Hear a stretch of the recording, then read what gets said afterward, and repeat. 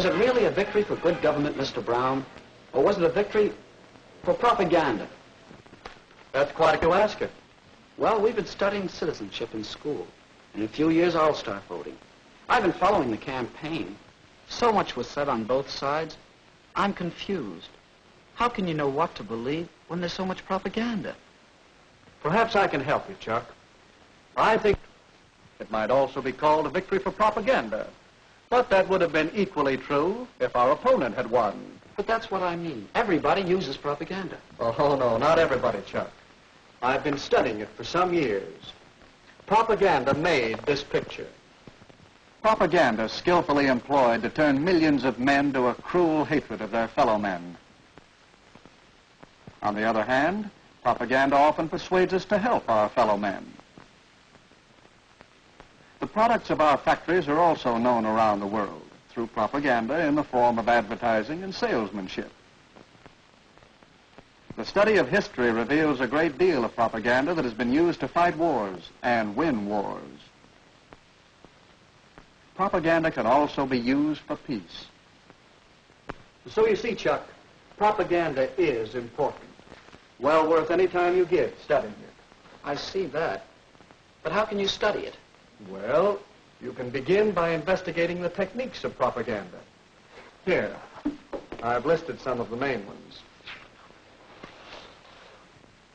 Glittering generalities, transfer, name calling, card stacking, testimonial, plain folks, and bandwagon.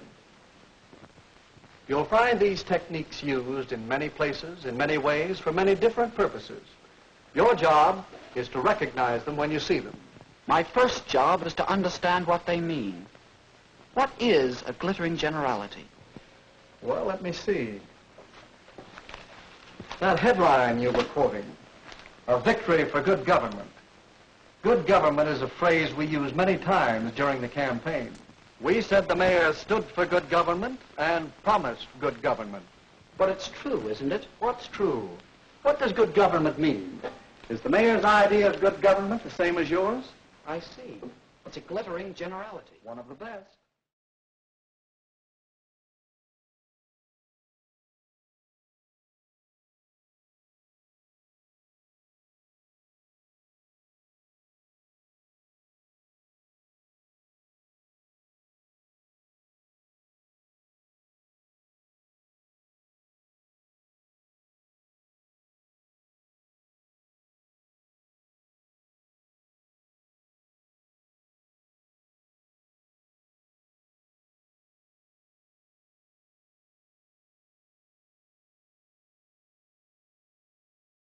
There's another.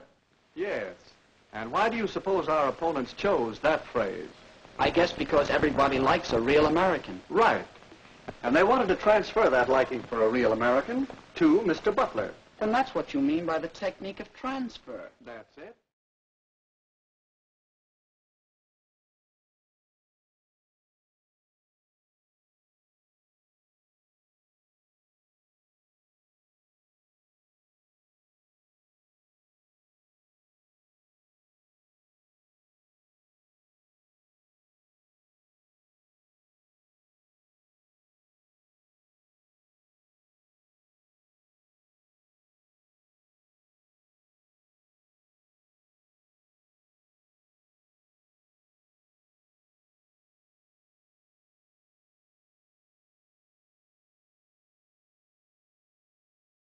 Now let's see if you can recognize another technique.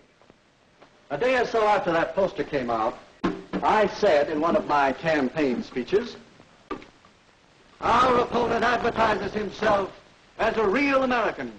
I say he is unreal, unrealistic. He is a visionary, a theorist, a dreamer. He is so thirsty for public office that like a weary traveler in the desert, he sees a mirage, and he is trying to sell it to you as real. There. Now, what would you call that? That's name-calling, visionary, theorist, dreamer. That's right.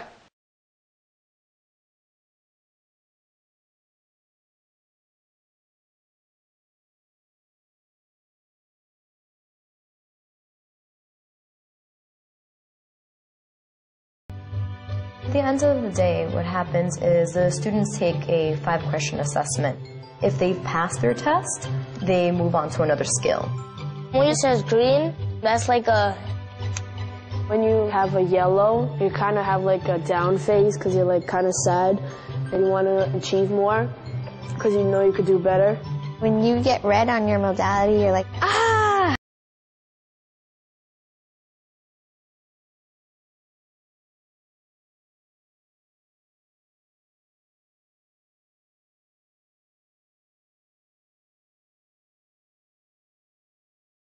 And those are very polite names.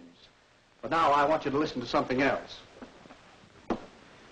For my collection of propaganda materials, I've made a special record of part of one of Mr. Butler's radio speeches. Mayor Cooper asks that he be judged by his performance in office. Very well. Let's ask him who was mayor when the municipal waterworks fell into such a state of disrepair that the whole town was without water for 2 days. Let's ask him. But no, let's not. It might embarrass him. You recognize the technique? No, I don't. It's a tricky one. Is it true about the waterworks? Partly true. That's what we call card stacking. Cooper was mayor when the pumping station broke down, but it was the men in office before him who allowed it to get into such a rundown condition, and it finally gave way before he could get anything done. I see. And card stacking is choosing some facts and leaving out others and arranging them to suit your purpose. That's the idea.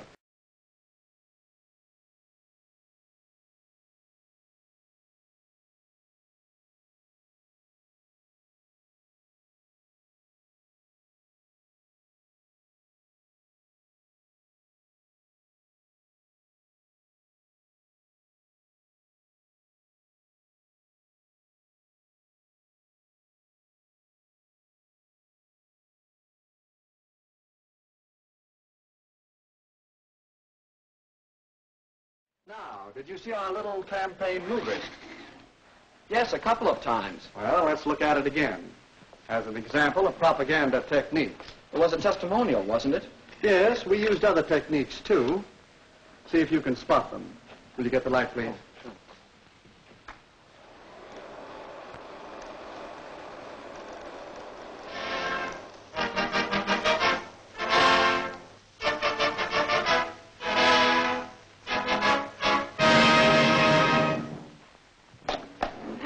Land's sakes.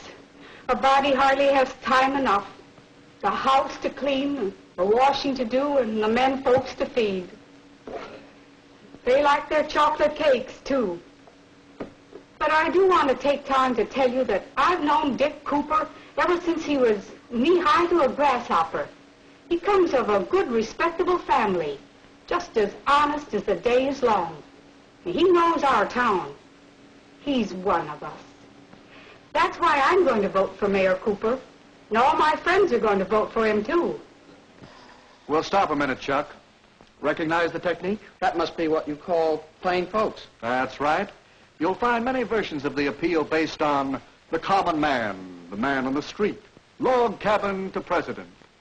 Now let's look at the rest of the movie.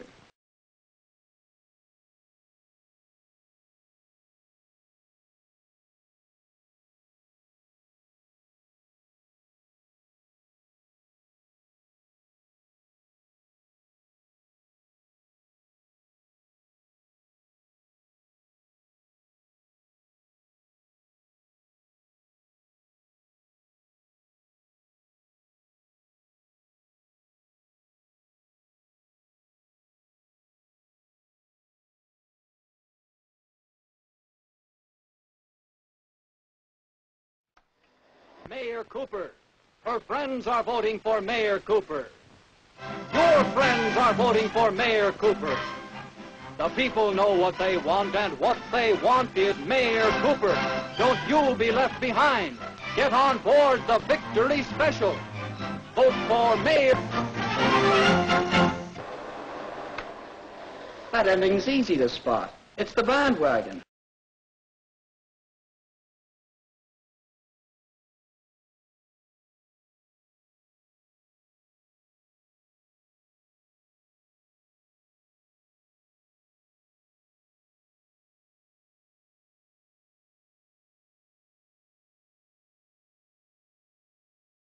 Yes, the propaganda we've been talking about is easy to detect. But a great deal of propaganda is much more hidden, much harder to detect. That's what's bothering me. Even in a small local election, there's so much propaganda. That poster, a real American. He uses a transferred device. Does that mean it isn't true? Not necessarily. Evaluating propaganda isn't that simple. Recognizing the technique is one step. Another step is to know the purpose. What is the purpose here? That's easy. To get people to vote for Butler. Yes, to persuade people that Butler is the better man, to move them to vote for him. In short, to sell Mr. Butler to the voters. You'll find that the purpose of most propaganda is to persuade people to believe something, to do something, or to buy something. All right. But it still doesn't answer my question. No. Your next step, and it's a big one, is to get the facts. Well, is he a real American? Howard Butler was born in this country. He obeys its laws. He's a good citizen. Yes, he is a real American. The same can be said for Richard Cooper. So ask yourself whether the facts support the purpose. Do they support the transfer of feeling from real American to Mr. Butler over Mr. Cooper? No, I guess not. Well, that's your fourth step. Weigh the facts against the purpose and the technique. I think I understand. To know whether propaganda is good or not, whether it's true or not, I should know the purpose, recognize and judge the purpose and technique. Don't come to a campaign manager. On my opposition. Well, that's all right. Whenever you're tracking down propaganda, get as many different points of view as you can.